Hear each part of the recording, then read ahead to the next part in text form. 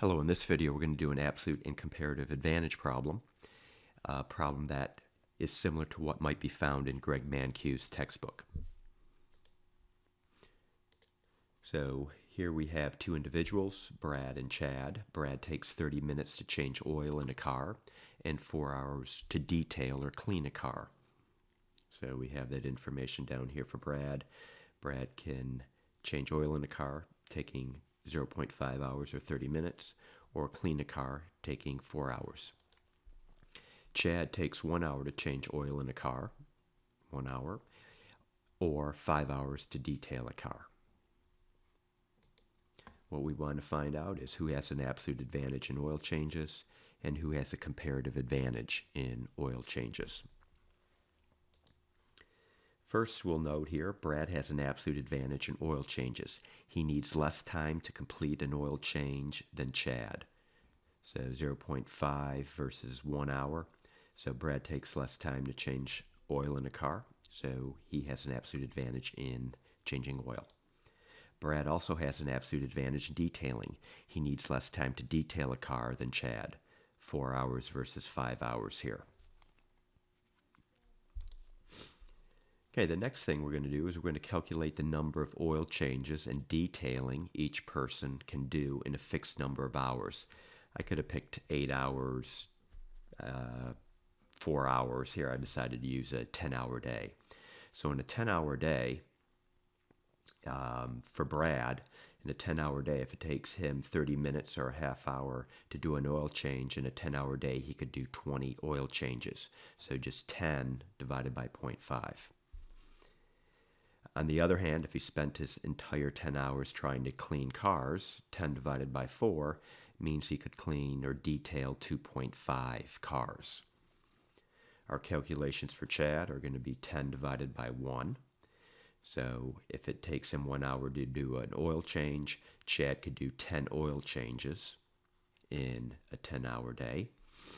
Or if it takes him 5 hours to clean a car in a day, he could clean 2 cars in 10 hours, just 10 divided by 5. So we could use these numbers here to also figure out who has an absolute advantage in which good. Brad has an absolute advantage in oil changes.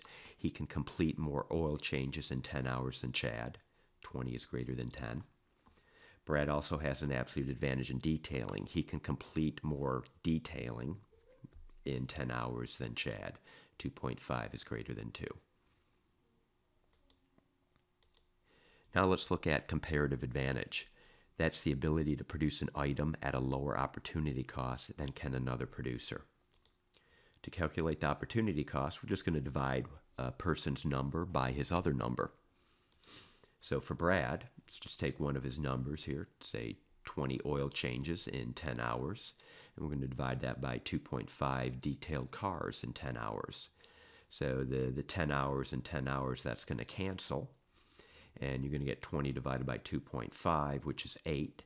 And so this will just simplify down to 8 oil changes per detailed car. What does that mean? It means the opportunity cost of detailing one car is 8 oil changes. Brad could have done 8 oil changes in the time it takes him to detail or clean one car. Now we're just going to basically reverse these numbers, divide the other number here, the 2.5 now by the 20. And once again, the 10 hours cancel, and you get 2.5 divided by 20. That's just 1 over 8, or 0.125. And that'll simplify to 0.125 detailed cars per oil change. What does that mean? The opportunity cost of one oil change is 0.125 detailed cars. Brad could have detailed 0.125 cars in the time it takes him to do one complete oil change. We're going to do the same thing for Chad. So just trying to calculate these opportunity costs, taking one number, dividing it by another number for a person. So I'll start here with 10. 10 divided by 2. That'll simplify to 5 oil changes per detailed car. That means the opportunity cost of detailing one car for Chad is 5 oil changes. Chad could have done 5 oil changes in the time it takes him to detail one car. The opportunity cost for the other good, I'm just going to take the 2 now and divide it by the 10. So 2 detailed cars divided by 10 oil changes means we get 0.2 detailed cars per oil change. We can interpret this as the opportunity cost of one oil change is 0.2 detailed cars. Chad could have detailed 0.2 cars in the time it takes him to do one oil change. So summarizing all this information now in a table, the opportunity cost of doing one oil change for Brad is 0.125. Detailings,